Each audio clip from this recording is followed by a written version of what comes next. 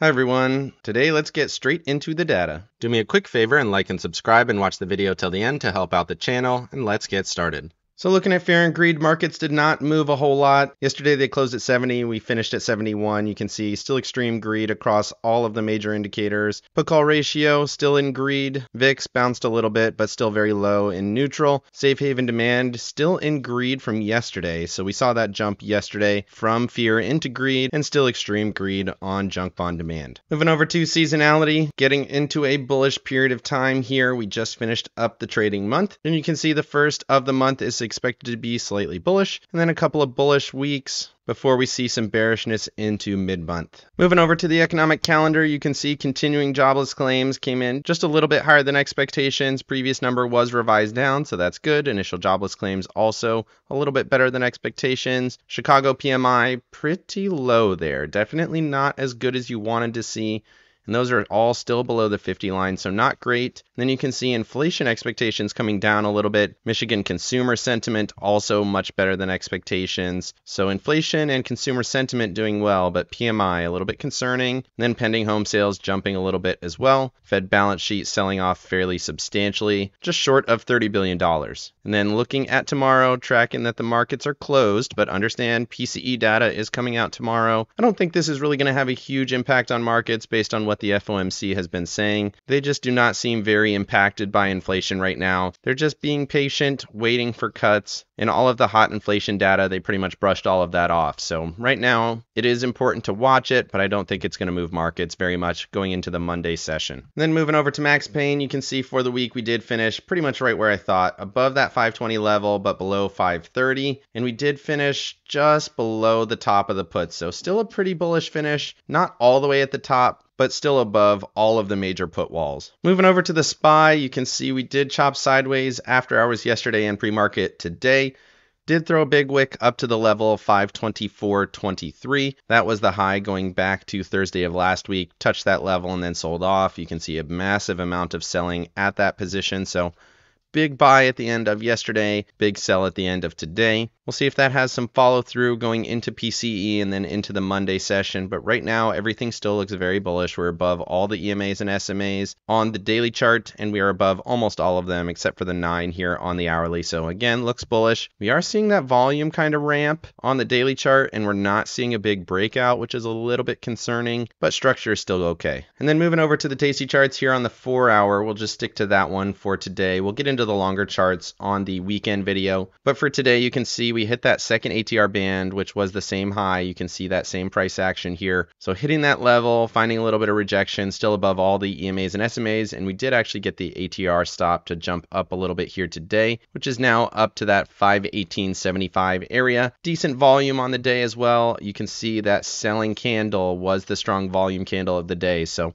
again, a little bit concerning, but structurally still strong. Moving over to the NASDAQ, much different thesis here. You can see mostly sideways chop, a little bit of selling. It's right at the level of 443.91. Touched that level a couple of times here today. It's still holding the level after hours. Selling on the day, down 0.18. Momentum bearish, RSI right at the SMA. We didn't see a major move on the volume, so I wouldn't put a whole lot of faith into the move here today. Might just be a sideways candle. Still holding support, and it looks okay. Moving over to the Russell and the Dow, you can see the Russell going very, very strong. This is the hourly chart, so very strong move yesterday. Again, continuation here today. Didn't hit the price target to 12.10. Did pull back a little bit, so maybe it came up just a little bit short. I don't see any major trend lines here, but still looks strong. Did pull back a little bit. Didn't even test the 21 EMA. So that looks good on the hourly chart. And then looking here on the daily, you can see that is a bit of a wick rejection. That's a little bit concerning, but this is a clean breakout. Closed right on the high here from Friday, March 8th. Want to see that continue and get above that 212. That is a super important level. Then that would confirm this kind of rally up to that next trend line. So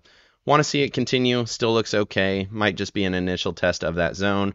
And then the Dow still grinding right along that trend line. Still an important trend. Momentum and RSI both bullish on both charts. Moving over to the MAG7, we did get more selling here today. So that's 3 sells in a row, down a little bit over 0.5%. Momentum bearish, RSI bearish. We're right at the trend support and the 21 EMA. needs to hold that level if it's going to do it. We've tested this zone twice. If this area breaks, that's going to be pretty substantial. There might be some buying down around that 343 area, but if this zone breaks down, I will be looking for that 55 EMA all the way down at 328.65. Moving over to Tesla and Apple here, you can see Apple inside candle still holding the level 170.90. Definitely showing some rejection off of that 21 EMA, still inside of this kind of pennant setup. If this breaks down, it's going to be catastrophic. Hasn't done it yet. Tesla hit the trend line, selling off from the trend line. Momentum hasn't rolled yet, but RSI rolling over. I would expect this to move lower. Trend support down around 170. Moving over to staples and discretionaries. Staples going higher, 0.13. Still grinding right along that trend line. Momentum rolling to bullish. RSI looks bullish. Discretionaries couldn't get the continuation, down 0.31. Probably Tesla pulling it down a little bit. Momentum still bullish. RSI selling off. It's not at the SMA yet, so it's technically bullish, but it's still finding struggles in that 185.36 level. I would probably stay out of this until it at least breaks and holds. Then you have the trend up there around 187.90 or 188. Moving over to breadth, we did get a very slight move to the upside. So breadth still positive on the day, still below the level 86.50. We're back into this consolidation range here on the 20-day. 50-day right at the level 83.83. So we finally hit it.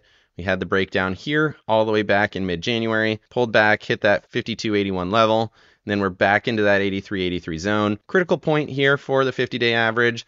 Doesn't have a whole lot more room to the upside. Almost everything is bullish right now, so that is positive. You can see last time we hit it, we had a slight pullback, and then we got a continuation for a couple of weeks, and then eventually we broke down. So doesn't mean that it's going to break right here. Probably could see a little bit of hovering in this zone, and still waiting to see how that looks. Moving over to yields just for a second, you can see we did get a slight pop on yields. We sold for 2 days in a row, got a slight pop right here in this same consolidation. 10-year selling off, didn't even engulf the previous candle, did touch the 200, but bearish momentum, bearish RSI. Nothing really changing here on yields. Again, I might pull these out of the rotation. I think they're probably going to consolidate for a while. Moving over to the dollar, it finally did it. We broke out here. We thought it was going to.